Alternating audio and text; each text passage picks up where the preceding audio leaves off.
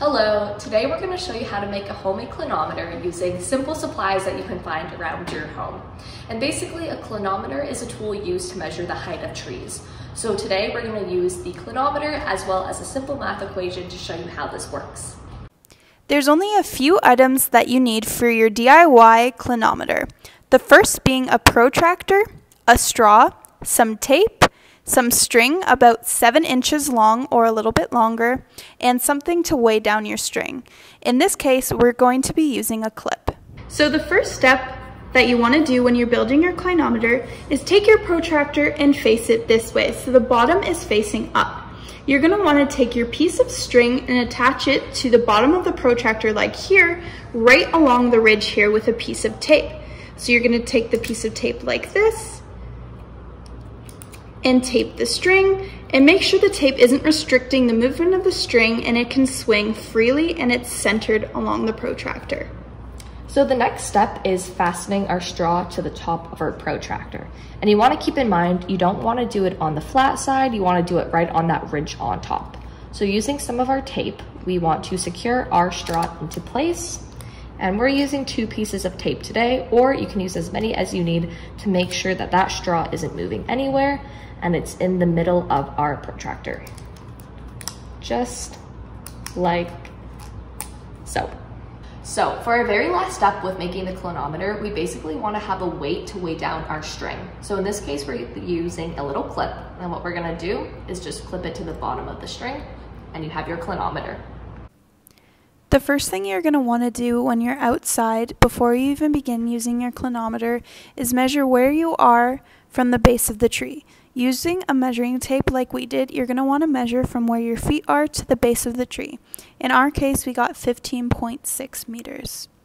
Okay, so to use the clinometer, what you're going to do is you're going to want to point the straw to the top of the item that you're measuring and close one eye like this.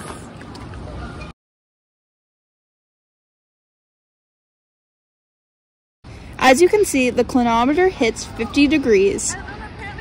Okay, so another thing that you're going to need to do is measure what your eyesight height is. So to do this, take a measuring tape that you use to measure the base of the tree to where you're standing and stand on it like this at the 0, and you're going to measure where your eyesight height is. So for instance, for me, it is 1.6 meters. The angle that we got when we were measuring using our clinometer outside was 50 degrees. You're actually going to subtract 50 degrees from 90 degrees to give you the angle that you're going to use in your equation.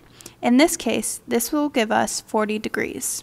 So now comes the hard part, making sense of your results. So it's easiest to draw a diagram like we have here. For us, using a measuring tape, we measured the base of the tree for where we're standing, and our result was 15.6 meters, and that is what's shown at the bottom of the triangle diagram. Next, you're going to input 40 degrees, which we just calculated, into the diagram as well. Using this diagram, you're going to solve for x. This is the equation that we're going to use to solve for x. Tan 40 degrees equals x over 15.6 meters. 40 degrees is the angle that we just calculated, and 15.6 meters is the distance from where we're standing to the base of the tree. We're going to rearrange this formula to make it make more sense. So we're going to change it to x equals tan, in brackets 40 degrees, close brackets, 15.6 meters.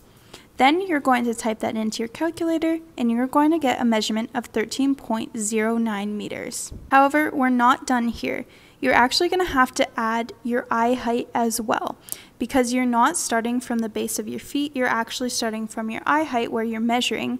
It's going to be 13.09 meters plus your eye height. In this case, we said our eye height is 1.6 meters. So it's going to be 13.09 meters plus 1.6 meters, giving you a final tree height of 14.69 meters.